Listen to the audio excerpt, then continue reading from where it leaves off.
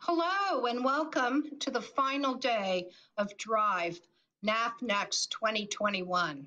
I'm Miriam Hernandez-Cakel, Global Head of Management Consulting for KPMG and a longtime NAF partner. Today's theme, Paving the Way for Success, really thinking about how we create and expand opportunities for our students to be successful. At KPMG, we believe 100% in NAF's mission. Both that college and career readiness are critical to the health of our society and the future of our economy. However, it's not enough to believe. We must also do. And so companies like KPMG and others need to act on it, and we are.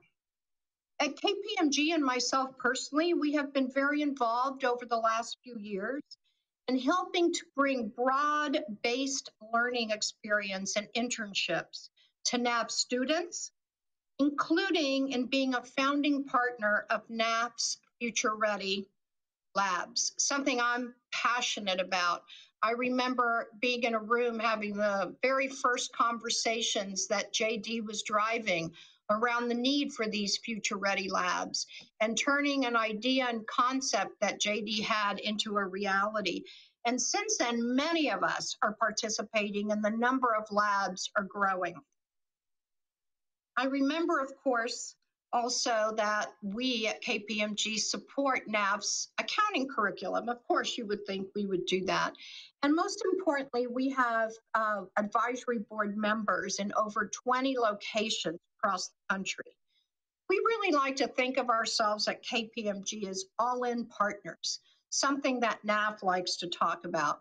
I personally have been involved with the STEM committee and the work of NAF for some years now, being recruited by our friends at Verizon to participate actively, both myself and KPMG. And it has really been proud and fortunate moments for KPMG for the work that we do with NAF. So one of the things that really is very successful at NAF are the partnerships that we form and how we stand shoulder to shoulder with other businesses and other companies to support NAF's work. Companies like Lenovo. Lenovo, a longtime partner of NAF, has been the sponsor for several years now, maybe 7, of the mobile application competition.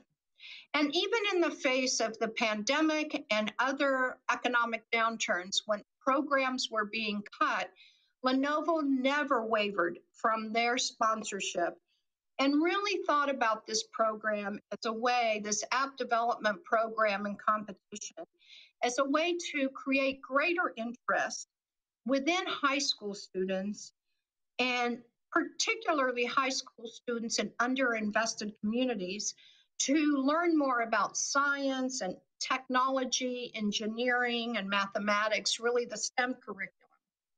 And not only the high tech skills needed, but also all of the characteristics of what it takes to be available and prepared in today's job market.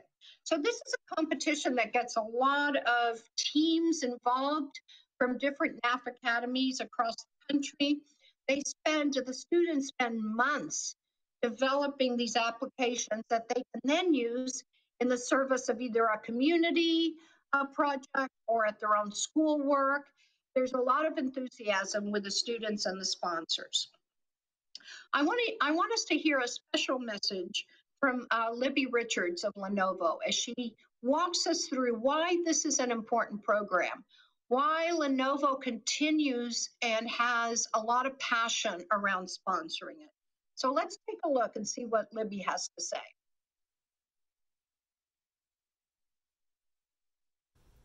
Hello, NAF Nation. Libby Richards, Community Engagement Manager at Lenovo here.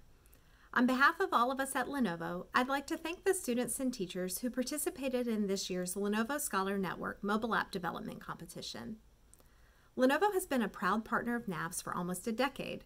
The Lenovo Foundation and our business is committed long-term to investing in STEM education and increasing access to opportunity for underinvested communities. we're proud to make a difference for the next generation of innovators and leaders. Our vision as a company is to provide smarter technology for all, and we want to ensure that we live up to that promise. All students should have access to the technology needed to ensure that they can continue their education, whether that's in a classroom or at home. Smarter technology can solve problems, create opportunities, and transform the way we all live. As we conclude our 7th year of partnership with NAF, we are so proud to share that Lenovo has provided work-based learning, internships, and mobile app development opportunities to NAF students across the country. The Lenovo Scholar Network is open to students in all NAF Academy themes so that all students have equal opportunity to learn the essential technology skills needed for industry and professions in today's global marketplace. A panel of more than 45 Lenovo employees served as judges to pick this year's winners. During a continued time of uncertainty and needing to pivot to do their work differently, these young people demonstrated innovation, problem solving, and critical thinking skills as they adjusted to a second school year that was impacted by the COVID-19 pandemic. There were many amazing apps developed, all designed to address a need identified by their school or their greater community. To quickly recap the winners: Crypto Shake 2.0 from Mallard Creek High School, Academy of Engineering in Charlotte, North Carolina, is a password management app that helps users avoid being hacked by instantly generating and saving a secure and random password. Cycles from South Dade Senior High School, Academy of Information Technology in Miami, Florida, is a budgeting and finance app that allows young people to review their monthly spending, calculate a tip, and learn more about saving money and budgeting effectively. Destigmatizing Healthcare from Enloe High School, Academy of Health Sciences in Raleigh, North Carolina, is an app that aims to provide students of diverse backgrounds with easy access to information on mental and sexual health resources. Local Tutor from Clarence High School, Academy of Business and Finance in Clarence, New York, is an app designed to provide easy access to free tutoring to help alleviate the difficulties that come with transitioning to remote learning. OHS Emergency app from Orosi High School, Academy of Engineering and Green Technology in Orosi, California, is an app that provides students with the crucial information that's needed in the event of an emergency at their high school. Okay, now for the moment we've all been waiting for, the announcement of this year's fan favorite. Thanks a lot, Libby, and drum roll, please.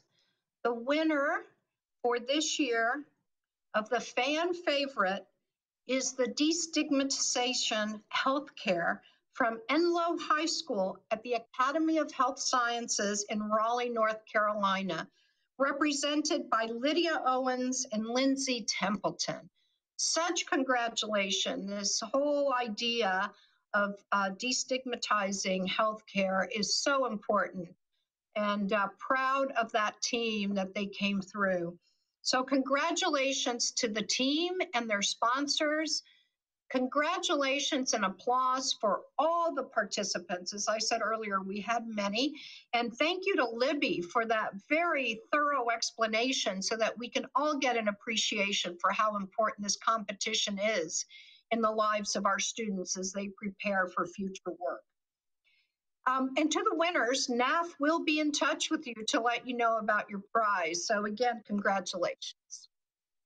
All right, let's move on now to one of the other awards we're going to represent today, or we're going to give out today, one that I'm very excited about. And representing all of my colleagues at KPMG, we were NAF's 2020 Internship Champion Award winner. And it's with great pleasure that I announce this year's winner on a program that is, as I said earlier, near and dear to my heart, because I believe internships are at the heart of really giving career opportunities to our students. So for another drum roll, our dear friends at Verizon have won the 2021 award. And it gives me great, great pleasure to be here announcing that. You know, I know Verizon very, very well. As I said earlier, it was through the work of Nikki Palmer and others at Verizon that I became involved in NAF, and that KPMG was put on the board and our own CEO joined. It was really through the work of Verizon that pulled us into NAF. And I'm very grateful for that. But I know that Verizon is very committed to internships in their own company, not only from NAF, where they have hosted over 500 interns since 2014. I know for a fact, because I was in the room, when we were really talking about the summer interns and how to get around the high school challenges of having high school interns, how to make that work. Verizon was the first to make it work and then really shared that information. I remember Nikki Palmer and I sitting in a room with other colleagues from other companies, bringing our HR people in and really trying to get this to be a broadly accepted practice, which it now is. And Verizon has continued that. They've continued it with being an active participant and leader in the Ready Now labs, the summer internships, having people in their company across the country, and also doing remote internships. So again, it's not only with NAF that Verizon does this and does it quite well, but it's a belief that they have. And you're going to hear Christy Pombianchi, who is their chief human resources officer. You're going to hear Christy talk about the importance of internships to Verizon, and I'm so proud to have her here today accepting this award. Thank you, Miriam. I am so honored to accept this award on behalf of Verizon and our employees. At Verizon, we believe the best and brightest minds can come from anywhere. That's why we are proud of our long-standing relationship with NAF and have supported the internship program for many years. To be named an internship champion speaks to the value we place on cultivating talent from the earliest points in their career. Internships open the door to finding great people, often from non-traditional backgrounds, and bring them into Verizon. In fact, many of our V-teamers started as interns, and now they're building the future and creating a more connected world. The work NAF does to encourage and support students in STEM are critical to building a workforce ready for the future. Exceptional talent is out there. Let's make sure everyone has the access and support to work to their full potential. Thank you.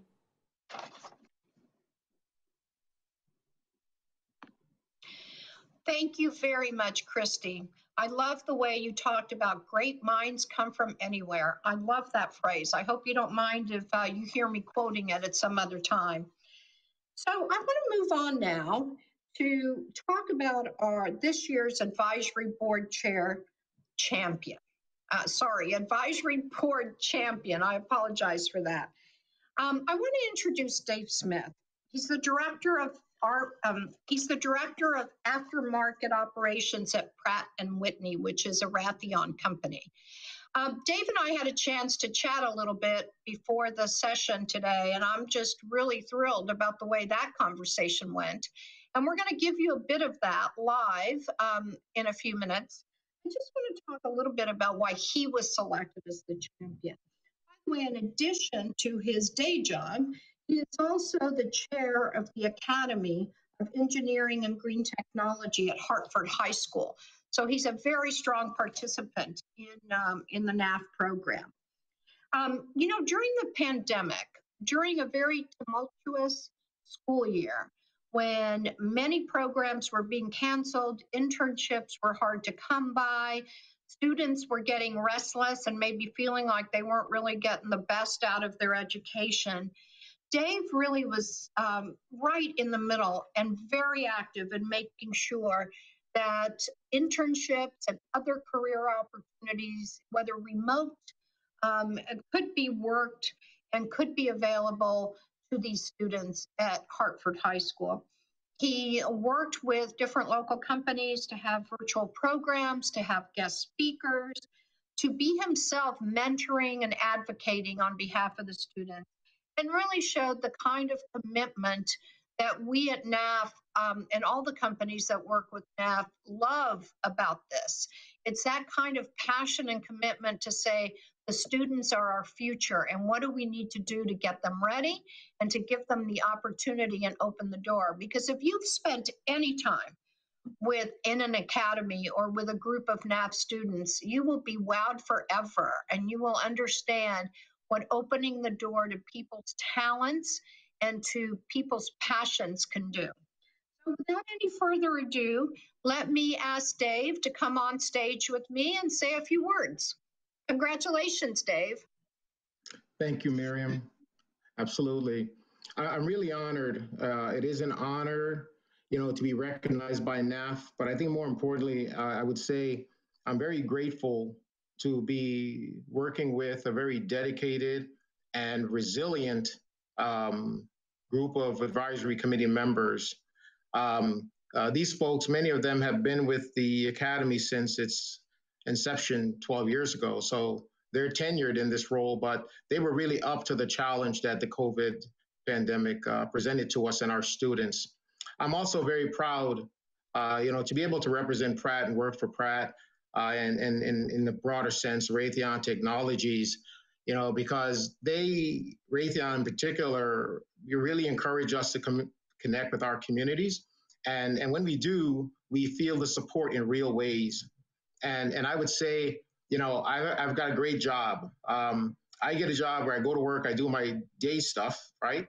But then I get to fulfill some of the passions that I have, and it really is around students and education in the community in general, but particularly to see the growth of students where in many cases they're underserved. And so making these opportunities available and reaching into support means a lot. So really, really thankful and really honored for this award. Well, congratulations again. And as I was saying before you came on, you and I had a chance to chat prior to coming on live today. And I thought we kind of jumped right into a flow of conversation that, of course, it's on every business person's mind these days. And I want to share a little bit of that. So I want to start out by asking you about what's the future look like? What kind of skills, what kind of jobs are businesses, especially in the technology business, which is what you and I are near and dear to, but just in business in today's reality, what are the skill sets and what are the roles and jobs that you think we need students to prepare for? Yeah, I think in general, we have to have business needs to really be focused on the skills that are going to be necessary for success in the 21st century. And so what may have been core 30 years ago might not suit our needs. We're advancing. Technology is, such a big part of everything we do. We are introducing things like robotics and automation in many of our operations. And so we need to prepare both the professionals and the hourly associates that join our companies with those requisite skills. And so we're acutely aware of that challenge and the need to build that pipeline.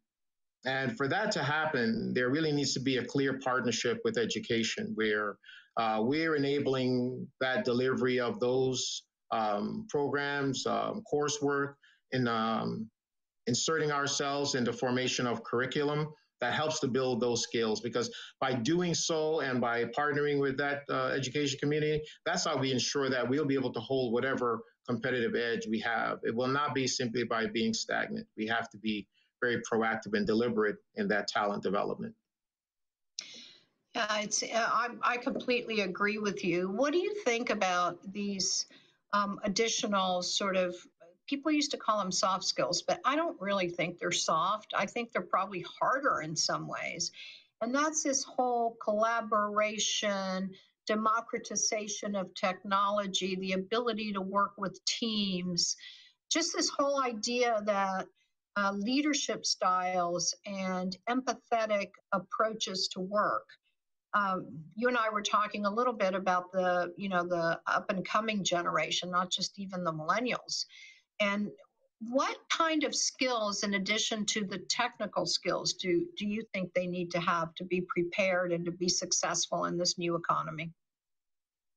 Well, I would say, communication is a given. We want all of our employees, and as students transition to the world of work, they need to be able to communicate both written and verbally. That's a key. But the collaboration aspect, so much of what we do is on teams. They've lived that in the last, if they didn't believe it before, they learned it like we do in corporate America, that you need to collaborate, and the tools that we saw become used extensively enable that community, that collaboration. But again, just being able to, present their ideas, take something very complex and technical and simplify it, working with the teams like I mentioned. Those are some of the things that, especially when they get a NAF internship, these students get to practice and they get to see real firsthand how it's done in the workplace. Yeah. So shifting a little bit to what educators and the educational community can expect from business. Certainly that's a lot of the mission of NAF, but how do you see it? What can educators expect from us? I think they should, and hopefully, and I'm speaking from the Raytheon's perspective, but they should expect an eager partner. During the pandemic, we were learning together. We were thrust into a virtual environment, and so were the students and the educators. Many of the students might have been a little bit more adept at the tools, but I saw our educators, our teachers, great, talented, dedicated people. Many struggled with the technology, but we worked through it. And so they should see an eager partner in business. We are willing to step forward and assist. Like I mentioned before, whether it's through curriculum, offering internship, work-based learning, and the work-based learning and experience is not limited to just the students. There's opportunities to help educators understand what we do and how we do it, and so they can translate that in their curriculum and delivery of it. So there's a lot of things that we can do, and just enabling resources, bringing resources to the table. I think there is clearly a sense that the business community understands better. Many of the conversations we were having with leadership meetings were people getting on and saying, oh my goodness, please excuse me, my son is next to me doing his homework and he's on Zoom too, and the dog is with us. And so we had to adjust to all of that in real time. So we are acutely aware of what those challenges are. And in business, I think we're even more ready to help. And so I think that's the opportunity for business to partner more so with education. I love that. I couldn't agree with you more. I want to ask one final question, one that you and I talked about, and that I think is so critical and I've become very passionate about. And that's really, what do we need to do to lean in to support our students? And I hope they don't cut us off before we finish this. Because, what is it we need to do to lean in? We talked about all the help and remote work and all of that. But what are all the key parts of how we lean in to help our students be career ready? I think we step forward, offer resources. The pandemic, if there was an underserved community that was struggling and there was an education gap, Miriam, it's only gotten worse as a result of the pandemic. It's gotten easier. So, at Raytheon, we said we're going to double down in our commitment to the community and in our commitment to STEM and even with NAF. But I think other corporations need to do the same and really step forward and offer their resources and support. There's a lot of talent, a lot of knowledge in many of our organizations that we can bring that to bear with the education community. And I think making ourselves available, not just through our knowledge, but through resources is what's going to make a difference. Yeah. And I'll just add one closing comment before we move on that adds on what you're saying or builds on what you're saying. Companies need to be clear about what their purpose and their values are, because our students coming up, young people coming up, are looking to work at companies where they agree with the purpose and the values. You told me a story about one of your direct reports who was saying, hey, can I really feel my personal purpose when I'm spending so many hours on the job? I think that's more common for our future leaders and workforce than it has ever been. And so companies, we need to lean in and make sure we're clear about what our purpose and what our values are, and so that these future employees and leaders can identify and say, yes, I want to work at that place. No, I totally agree. A comment that JD made at the very opening of this conference was that she said technology got us through during the COVID time, but technology will not sustain us. And so our passion and our commitment is what will sustain our program. And so that resonated with me because, like I mentioned before, I'm privileged because I get to do my job and I can fulfill a passion and feel like I'm moving towards a purpose. But many of our employees are demanding that. And so where companies can allow that platform and, like I mentioned, enable it and support it when they seek to do so, I think we'll have a combination of a really good situation for both employee and employees, employer and employees, I should say. Thank you so much, Dave. Thank you for the dialogue. Congratulations to you. And I really hope we get to continue this conversation off screen. Absolutely. Thanks, Miriam. Thank you. I want to move quickly now, and I apologize to our keynote speaker and to the program staff. I really apologize, but Dave's so fabulous, I didn't want to cut off the conversation. Next, I'm going to turn it over to Jamie Cassup, the former education evangelist for Google, who is our keynote speaker for today. And from my part and from KPMG's part, thank you very much for participating today. It's been my pleasure to be here with you. I know how important these conferences are every year. Thank you and enjoy the rest of the conference. Hi, good morning, everyone. My name is Jamie Cassup or Jaime Casap, depending on what language you speak. I'm excited to be here. So welcome to my temporary studio here in Sedona, Arizona. I want to do a couple minutes of a quick background of who I am, what I want to, what I'm working on, and then I want to be able to answer a bunch of questions. So give me a couple minutes to kind of set the stage here in terms of what we want to talk about. So first, my name is Jamie Cassup or Jaime Casap, depending on what language you speak. I was the Chief Education Evangelist at Google for 15 years. I launched Google Apps for Education into university space. I launched Google Apps in the K-12. And then one of the craziest ideas I've ever had in my life is I launched Chromebooks in education back in 2011. And then a bunch of other things that you might not know about. But anyway, so I spent a lot of time working on this idea of how do we integrate technology in education and what does that look like? I recently left Google, or not recently, but last year left Google to kind of work on some of the things that I'm really passionate about, especially around diversity, inclusion, and access, and how do we incorporate all these things with technology. So that kind of sets the stage as to who I am. And my passion for education is personal. I am a first-generation American. I grew up in Hell's Kitchen, New York. I grew up on welfare and food stamps with a single mother, all in a very violent community. I'm talking about Hell's Kitchen from the 70s and 80s, not the one that you find, today it feels like it's going back to that. But it was the old days, the old 70s and 80s in New York City. Now, my passion for education comes from this idea that the reason I get to talk to you and I get to have the life that I've been able to have is because of education.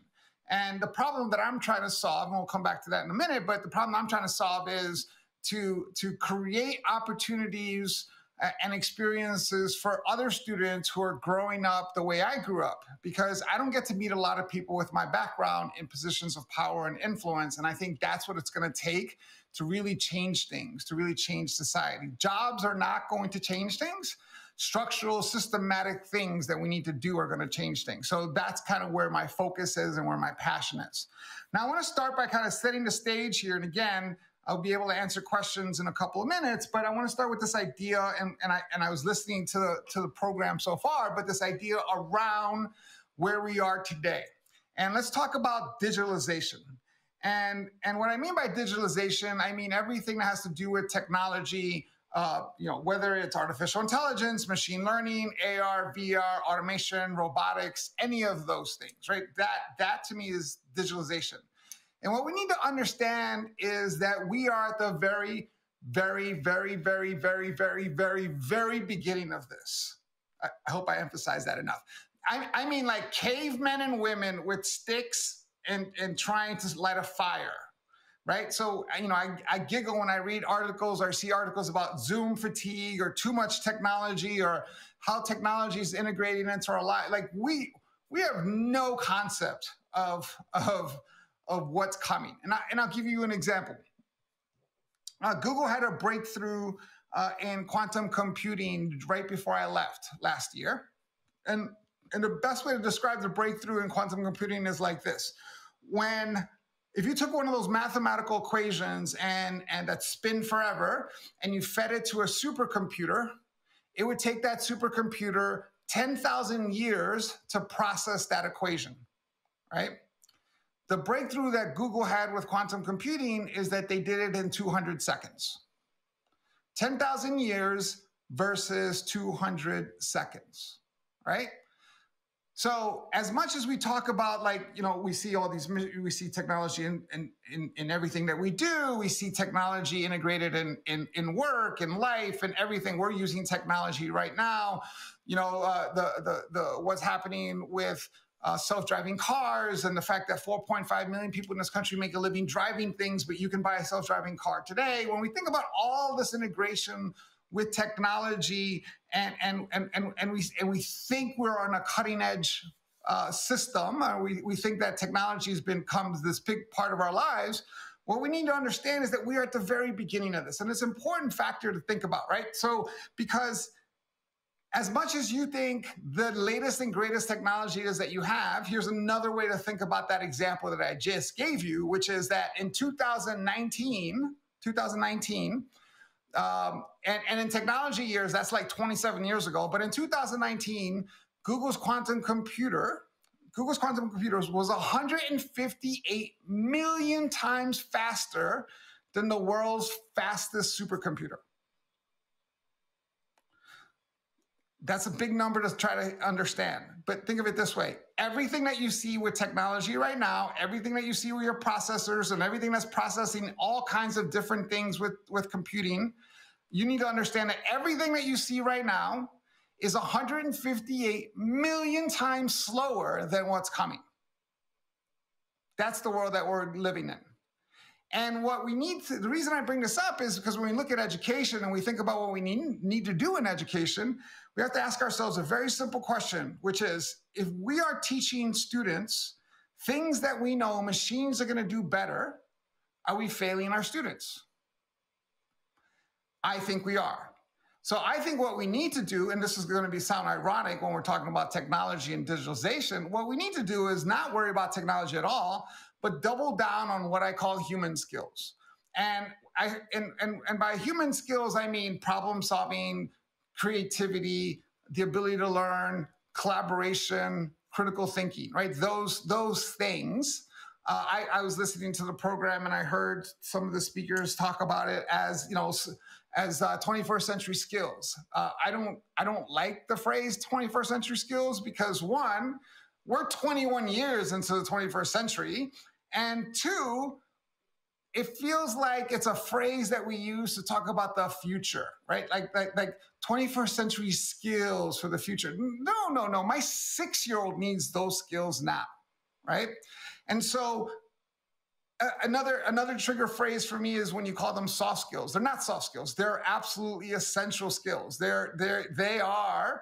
I'm 53 years old. I've yet to master any of those skills, right? So those things, and why I bring those up is because I could care less what my 6-year-old learns, right? So I want her to she's starting first grade, and I want her at the end of it to be able to read better. I want her to be able to write better. I want her to have more advancements and ideas around, you know, how she thinks about things, right? And I want her to understand math. And don't get me started on math, but not math as a subject, because math is not a subject. There is no subjects in math. Math is life. You know, my 6-year-old knows and understands that math is in everything. Everything includes math. Everything involves math, whether it's man-made or natural. Everything has a mathematical formula and equation to it. And she sees math that way, not as subjects, but as she advances her math skills, she advances her knowledge of how the world works, period, right? That's what math looks like. So I want her to know that. Now, besides that, I don't think I could care less what subjects she learns. As a matter of fact, I would love it if she drove what those subjects were. If you wanted to teach her, if she wanted to learn about, you know, the ancient art of, you know, Chinese shoelace tying in the Ming Dynasty, that's fine. If she wanted to learn about the history of candles in Europe, I don't care what the subject is. What I care is that she's learning those skills while she's learning those subjects, that she's learning how to problem solve and critically think and collaborate and be creative and knows how to learn, right? Those are the things that are the most critical, because the subjects do not matter. We have access to all the world's information, and so we can learn any subject we want at any given time. And if we have those skills, we can learn them in even a better way. So that's what we need to focus on, right? Those critical things. Now, before I start answering questions, I want to talk about two things about that, right? Number one is the ability to learn. Because it's important to understand that I do not mean the ability to learn in the traditional education system, right? Which is the ability to take tests, the ability to outline things, the ability to study. That's not what I mean by learning. That's not learning. I mean the ability to learn starts with a self-awareness, which is I don't know how to do something. Where can I go learn how to do it? And then how do I know whether I've learned how to do it? That self-contained ecosystem of learning, the ability to learn. So for example, I talk to adults all the time who say things to me like, you're very creative. I'm not very creative. Or they'll say, and I talk to educators who say, I'm just not good with technology. I'm not tech savvy. And my response to these folks, and these are usually college educated, PhD educated folks, in my networks, I say to them, and this is why I don't have a lot of friends, no, you've chosen not to be creative. You've chosen not to be good with technology. These are choices that you make. Because the ability to do those things, the ability to learn those things is out there. You're just choosing not to learn them. And that's okay, but as long as you start with that mental state of I'm choosing something. So for example, another way of thinking about it is I will never say I'm a bad cook. I will say I've chosen not to be a good cook. There's a mental shift that happens when you think about the world that way, because I have chosen to spend my time with other things and not learning how to cook. But if I chose to do that, then I could do that. So this idea of learning how to do things and the ability to learn is critical. And then the last thing I'll say, and I heard the speakers talk about this, and I heard about the workforce development and preparing students for jobs of the future and talking about the next workforce. There's a lot of things that we can get into with that subject, because I don't think that that's the world that we're looking at. And you're starting to see some of that in the business world. But I want to make sure that we are asking students questions. We're asking students the right questions. So for example, we need to stop asking students what they want to be when they grow up, and instead start asking them what problem they want to solve, and making sure that they're solving the most important problems that they're passionate about. Because the second question is, how do you want to solve that problem? And then the third question is, what do you need to learn to solve that problem? So those are the most important things that we need to focus on. Now, I want to see if we have any questions. If we don't, I have other things that I want to cover, but let's look at the questions and see what we have there, if we have any. We have no audience questions. Perfect. I get to talk more. Okay, so let's do this. Let's leave that screen up. If we have questions, I will start asking. I'll start answering those questions. But I want to talk more about this idea of the asking students the right question, right? So this concept of asking students what they want to be when they grow up doesn't make sense, because look, when I graduated from high school, when I graduated from college, when I graduated from graduate school, there was no way any of those things could prepare me to work at Google and have a career on the internet.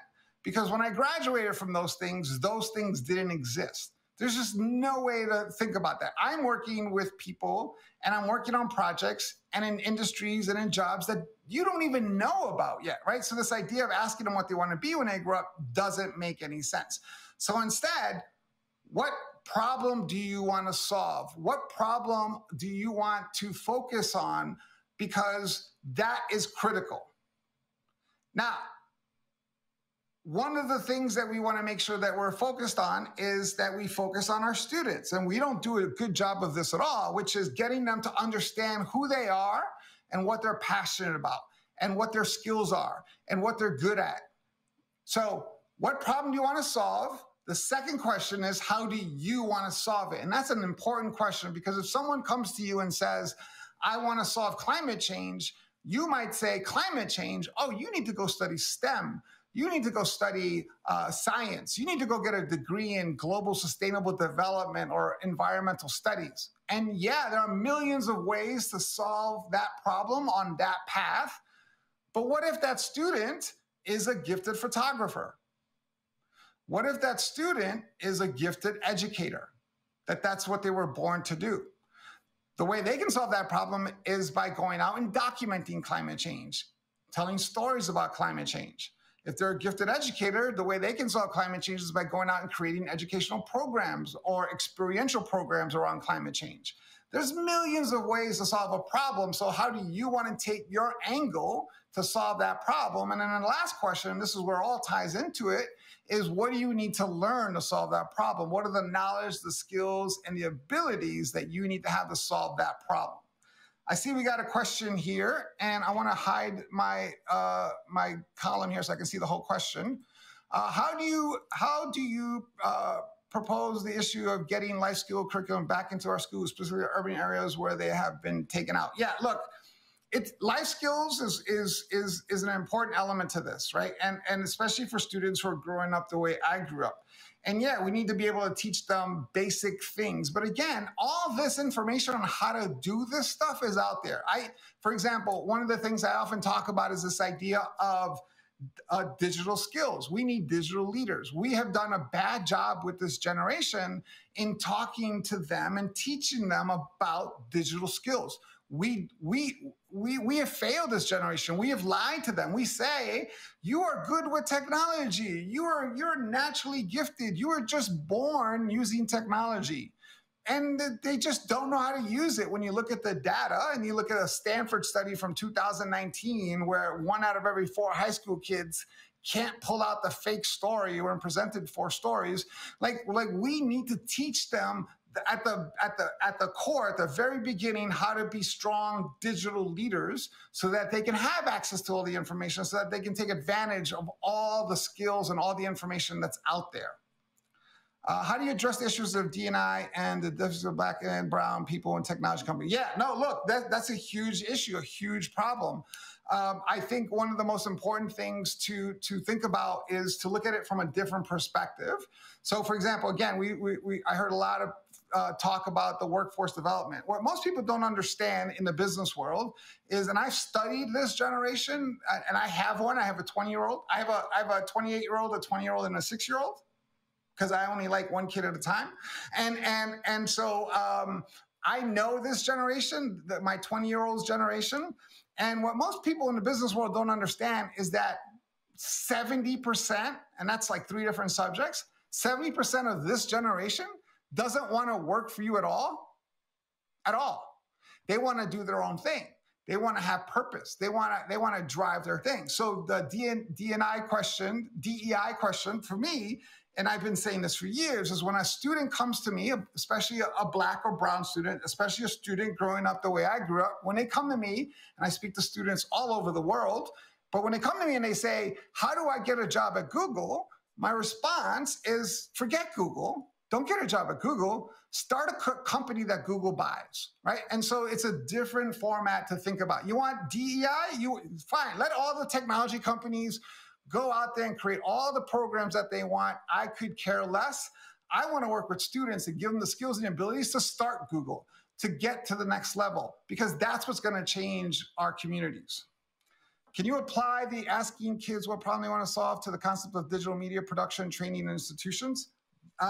Yeah, so my daughter, my 28-year-old is she's a video editor. She's a producer. She works at CNN. She makes some of the best fake news you can find. And she is talented, unbelievably talented at the idea of storytelling.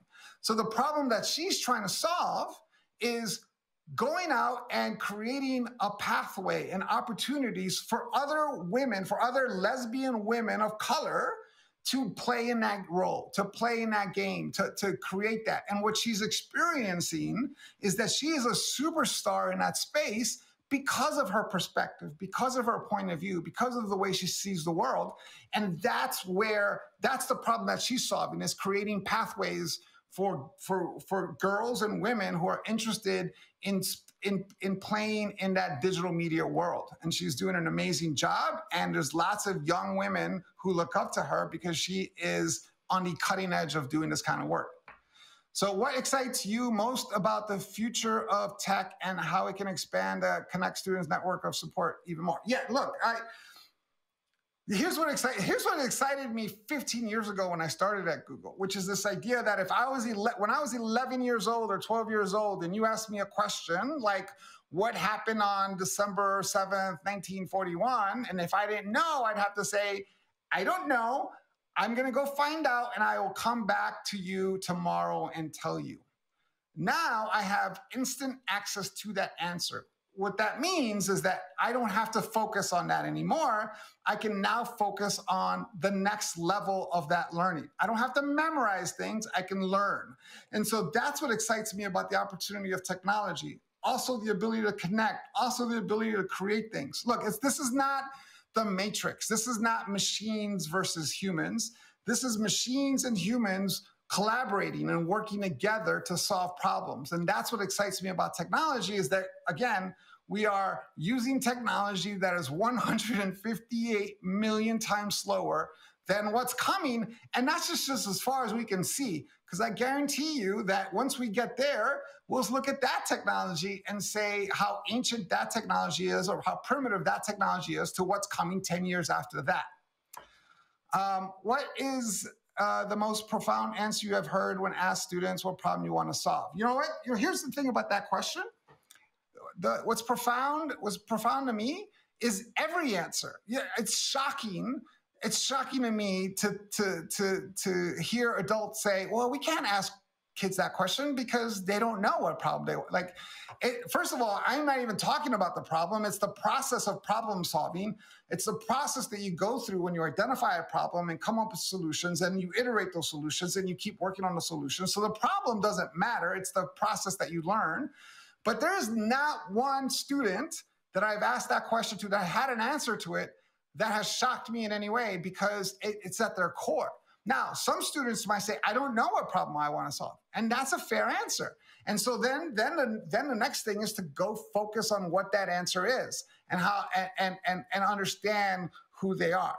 Back to my daughter, the film editor, when she came to me when she was starting college, this is the problem, is that these students don't know themselves. And if you look at and if you reflect on yourself and you ask yourself, did you really know yourself when you were 16 years old or 17 years old or 18 years old? And when my daughter came to me when she had to pick a major in college, she said she was going to be a business major. And I said, business major? I was shocked, because this kid had been making movies on any device since she was 5 years old. And I said, no, I'm not paying for a business major. And no parent ever believes me, but I say, if you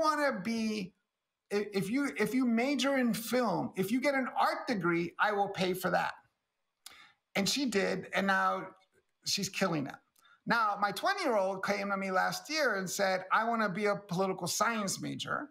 And I said, you don't even know who the governor is. No, you're not going to be a political science major. Like, kids don't know themselves. So we should spend a lot of time helping them understand who they are and what they're good at and the skills that they have. And all of us who are old dinosaurs like me, we can look at our lives and what we're good at and our skills, and we can say, man, I wish I knew I was good at this 20 years ago. We have all the tools that are necessary to help our students identify, what are they good storytellers? Do they like detail? Are they strategy focused? We have all types of assessments where we can help students do that. Now, I'm running out of time, so I want to close, with this idea. When back to answering that kind of question around, what's the most profound answer that I've heard answering that question?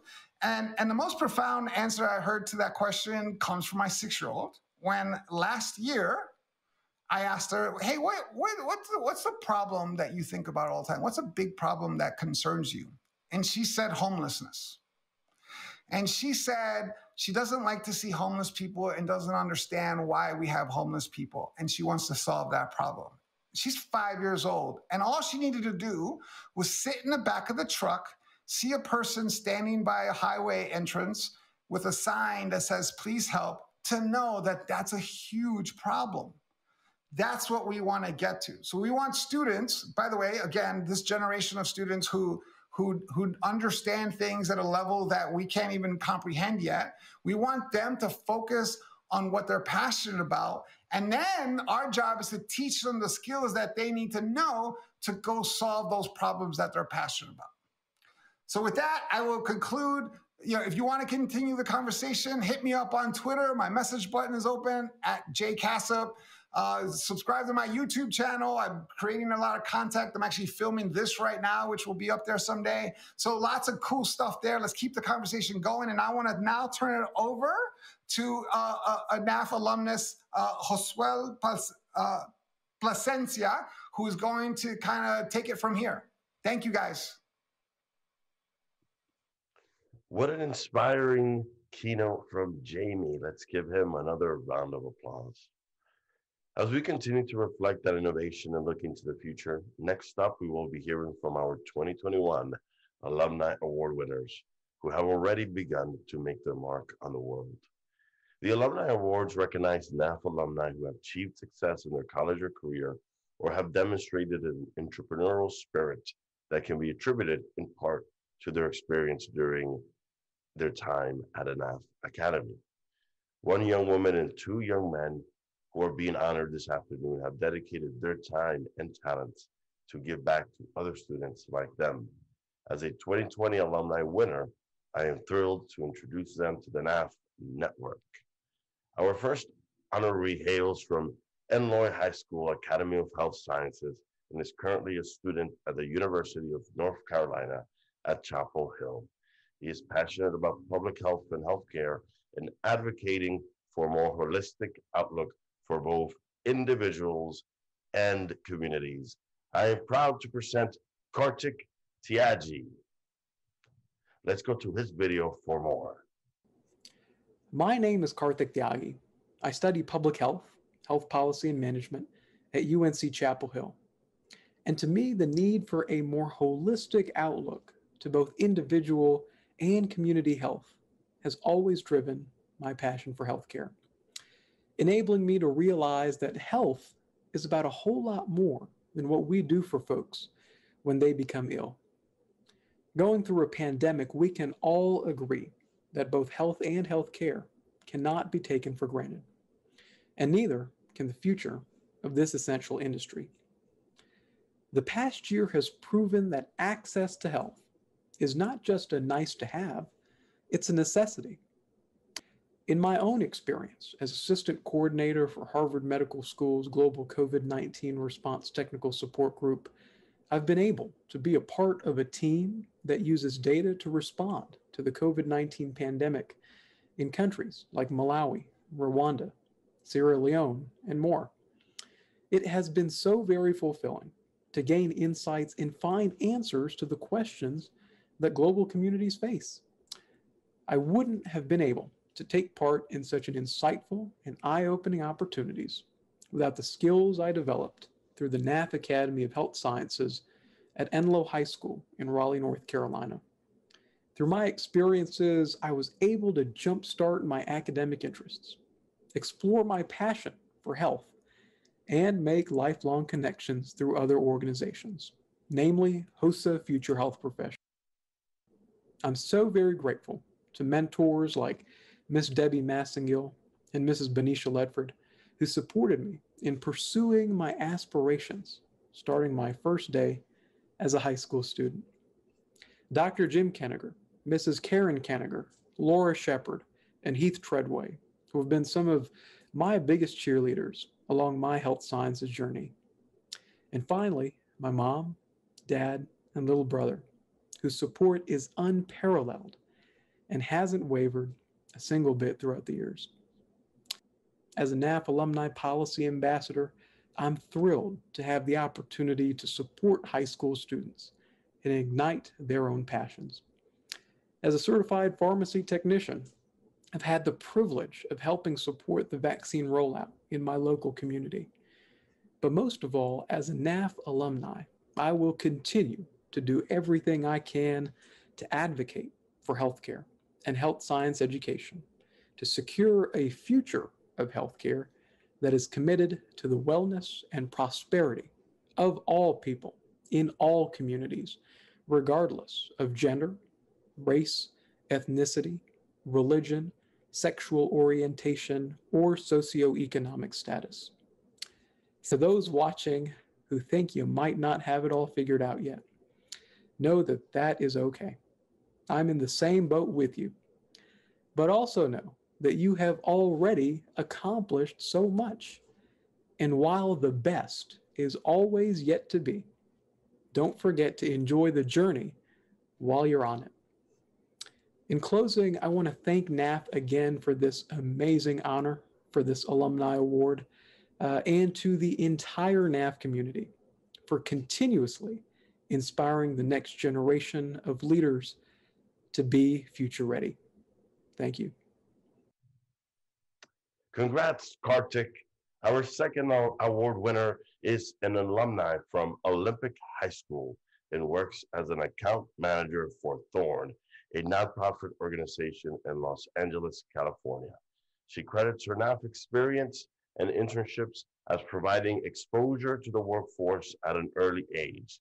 Ashley McCullough also provides herself on giving back and even started her own scholarship fund, the Ashley B. McCullough Princess Project, providing scholarships to young women at her alma mater.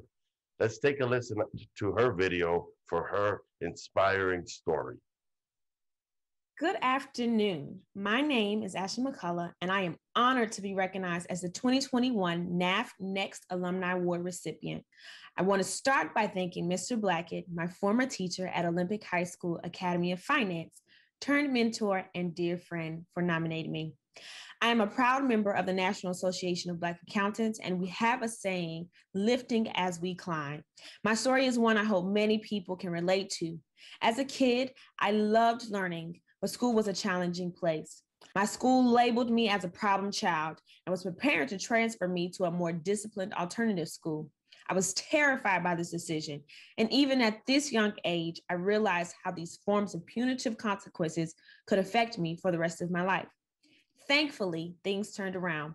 My mom, my biggest advocate, stepped in, and I transferred to a new middle school that led me straight to Olympic High School Academy of Finance. It was there that I met Mr. Blackett, Miss Linton, and countless other teachers and role models who would lift me up and help shape me for the trajectory of my life. From there, things took off. Through NAF, I was offered a paid internship at Wells Fargo, where I met real-life accountants and got to experience what it was like to work in the banking industry. This initial exposure taught me early on the important role a career can play in a great life. The experiences I had through NAF gave me focus and stronger determination to reach my professional goals. I graduated at the top of my class with a 2-page resume before I even started college. Not bad for a problem child. By the time I graduated high school in 2011, I had been awarded enough scholarship money to cover the cost of attending North Carolina Agricultural and Technical State University. NAF inspired my life. NAF inspired my purpose to lift as I climb. I am eternally grateful for the teachers and fellow students who lifted me along the way. In 2011, I launched the Ashley B. McCullough Princess Project at my alma mater, Olympic High School. This scholarship awards one graduating senior girl up to $500 to help fund their education. The Princess Project is in its 10th year, and I am thrilled to have been able to provide scholarships to 8 young princesses who've since gone on to attend college and pursue their dreams. I hoped this would help them to understand that they are royalty and have a grand purpose in life, much like I did my freshman year. My career today would not be possible without the initial exposure I received through internships I had in college at Walmart headquarters and Deloitte. I began my official career at PricewaterhouseCoopers, better known as PwC, where I worked alongside some amazing intelligent folks who guided my career with love and purpose, setting me up to achieve greatness. Today, I am the accounting manager for Thorn, a nonprofit based in Los Angeles, California, that develops new technology to combat online child sexual abuse. NAF created a launching pad for me to make a positive difference for others, and it is a responsibility I do not take lightly. To my parents, Jenny, Ricky, Fred, and Wanda, and all of my family, thank you for always being my biggest cheerleaders. Mr. Blackett, thank you for showing me the value of having an inquisitive mind. To my incredible teachers, Ms. Sane, Mr. Raylon, Ms. McLaurin, Principal Todd Pipkin, and so many others, I want you to know that your guidance and mentorship have had a lifelong impact on me. Your support inspires me every day to lift others as I climb, playing a role in building our next generation of leaders. Above all, thank God for blessing me with life and this opportunity to speak on my experience. Thank you. Our final Alumni Award winner, Raimundo Lopez, is a 2015 graduate of Harmony Magnet Academy of Engineering and works as a deep water rig engineer for BP America. Learn more about his incredible accomplishments and his desire to expose more young people of color to engineering in high school. Over to you, Raimundo. Hello, my name is Raimundo Lopez, but you can call me Ray. It is a complete honor to be recognized as one of this year's NAF Next Alumni Award recipients. I'm currently on a drill ship working as a deep water rig engineer for BP America, where my office is literally a huge ship here in the Gulf of Mexico. I feel incredibly fortunate to have a career where I get to work with professionals from all over the world to brainstorm, design, and implement solutions to very intricate challenges here in the energy industry. Now, my drive to persevere through complex issues has both shaped my young career and the person that I am today. To begin, my family and I moved from San Lorenzo, a small pueblo in Mexico, to Puerto Rico, California when I was just 3 years old. And my parents made sacrifices and they uprooted their lives so that my 4 younger sisters and I could attain a better future than they ever had. They worked their tails off, like most Hispanic immigrants from the area, which included long days in the blistering heat of the agriculture fields. And my parents' efforts taught me a lot, specifically to value my academic journey wholeheartedly. I would often hear my father say, "Mijo, you can either pick oranges for the rest of your life or you can work hard to get an education and improve the world around you." And my common sense and my natural gravitation towards the latter pushed me to enroll in the Harmony Magnet Academy of Engineering. But funny enough, I enrolled at the engineering school and I had no idea what engineers actually did. Now, in the fall of 2011, I walked through the doors of my first NAF class, Intro to Engineering Design, IAD, where our first assignment was to design a cup. Our instructor, Mr. Cardula, told us, "Engineers define problems, and it is your chance to refine a solution." I designed a cup that channeled the heat from the liquid inside to generate electricity and power a phone charger. Now, this was the first time that I understood what engineers did, and I don't just mean design cool coffee cups. Every NAF class from that point forward really gave me insights and experiences to the many ways that engineers use math and science to improve the world around us. My interest specific to the energy industry grew after experiencing the remote Mexican communities that lack the reliable, efficient, and affordable energy that we all take for granted here in the States. I wanted to do my part in empowering communities like these all over the world because it is possible. Through NAF, while still in high school, I interned with companies in the renewable energy sector, such as SunPower Corporation and Grid Alternatives. Through these internships and class experiences, I further developed my skill sets before even beginning college. Now soon, not long after, while attending the University of Alaska Fairbanks, I became aware of another barrier. There were far too few engineers of color. And in my view, we needed to expose much more young people of color to engineering the same way that I was through NAF. I organized other underrepresented engineering students at the University of Alaska to pioneer the first Society of Hispanic Professional Engineers and National Society of Black Engineers chapters in the state. Through our efforts and through these organizations, we connected over a dozen students of color with internships or full-time job offers and exposed even more hundreds of younger students in the community to the magic and opportunities within STEM. As I continue my career, I want all young Black and brown children from disadvantaged communities like Porterville to know that they can have a seat at any table of any STEM career that they work hard towards. As an engineer, that is the biggest problem that I am working to solve. Now, I'm proud of this award, not because it represents my efforts, but because it reflects upon my parents' sacrifices. Amaya Pa, gracias por todo. I appreciate the incredible teachers and faculty who shaped my career from high school to college. Scott Cardula, Horacio Toniolo, Jeremy Blackwell, and so many others. Principal Jeff Brown, thank you for recommending me for this award and for the impact that you've left.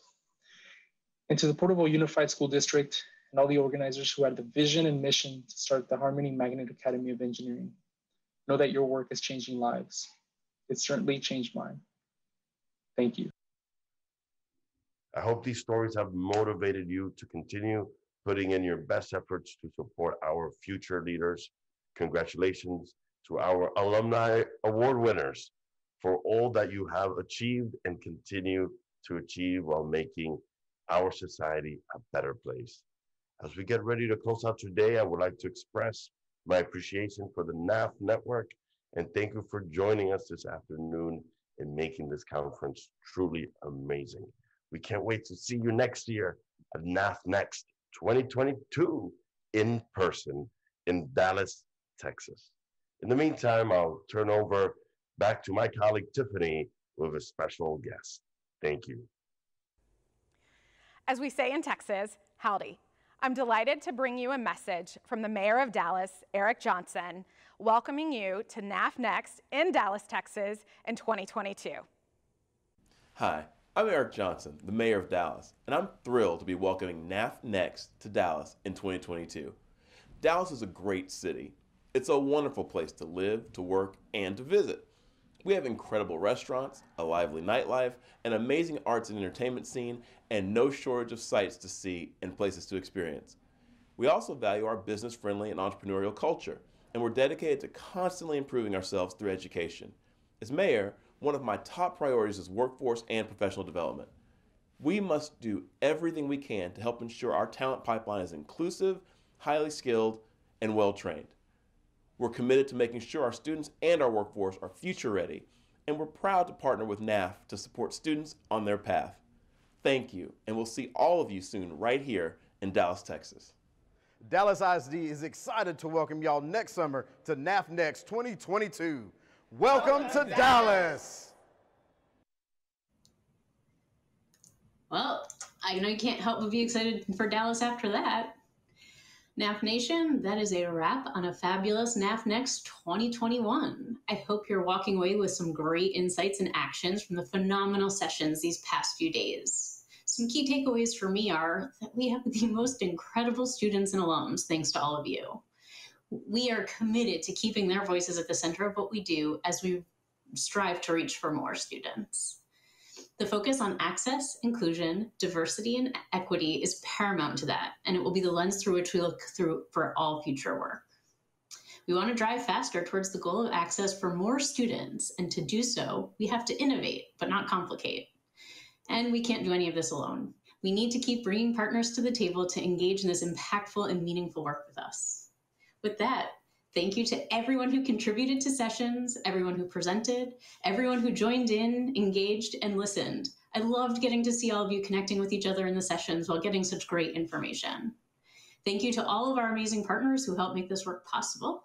Congratulations again to all our award winners, our Catherine Blasek Distinguished and Model Academies, and our YOP and Fast Track graduates. And a huge thank you to the incredible NAF staff who not only put on this great conference, but are also constantly looking for ways to better support all of you and, of course, our students. I wish we were all gathering on the stage right now for our annual NAF Next photo op. And finally, I'd like to say once again how honored, humbled, and excited I am to be in this position. Having the opportunity to work in partnership with all of you to create access to opportunity for the students who most need it is truly a privilege that I don't take lightly. I said it on Tuesday, and I'll say it again now. Please reach out. Share your student stories and your experiences so we can continue to elevate your voices and best support your work. You are at the heart of where this work lives, and it's your perspectives that will ensure we continue to transform our students' futures. I hope you all have a wonderful rest of the summer, reuniting with family and friends. And I look forward to hopefully getting out on the road soon in the coming year to connect with all of you in person. And of course, I can't wait to see you in Dallas for NAF Next 2022. Thank you.